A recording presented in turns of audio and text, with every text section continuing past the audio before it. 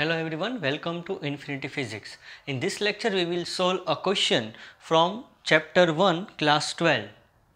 So the question given is two charges equal in magnitude and opposite in polarity are placed at a certain distance apart and effective force between them is F. So what is given here?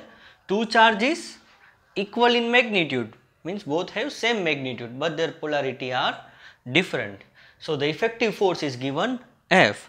So by using the Coulomb's law we can calculate the effective force. So F is equals to K into Q1 Q2 by R square, but here both have same magnitude. So Q into Q we will get Q square and one is plus another is minus. So the net force we will get F is equals to minus KQ square by R square.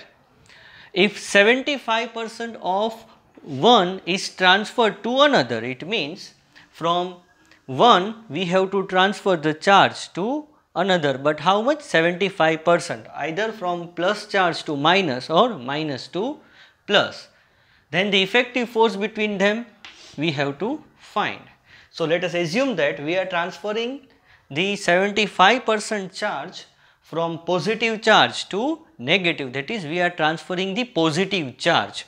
So from a positive charge if we transfer some amount of charge to another charge, then its amount will reduce. So we will get a new charge. So here new positive charge plus Q dash. So original is Q.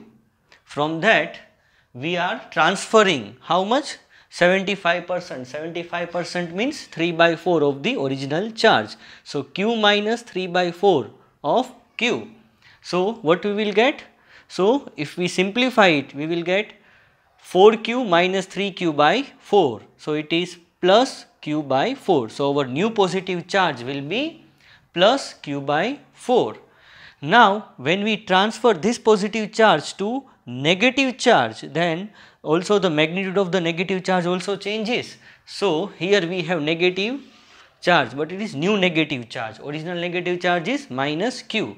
So here minus Q we are adding some amount of, that is 75% of the positive charge in it.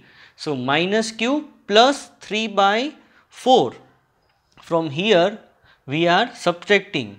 So here we are adding it. So by simplifying it, what we will get? Minus 4Q plus 3Q by 4. So we will get minus Q by 4. It is the new negative charge and this is our new positive charge.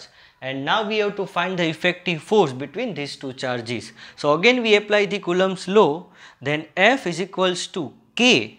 So our new charge is 1 plus Q by 4 and another is minus Q by 4. So K into Q by 4 into Q by 4, that is K Q1 Q2 by R square. So this is our Q1, this is Q2. So K Q by 4 into minus Q by 4 by R square. So minus sign if we take outside here. So Q into Q square, 4 into 4, that is 16. So we will get minus KQ square by 16 R square, but minus KQ square by R square it is our original force.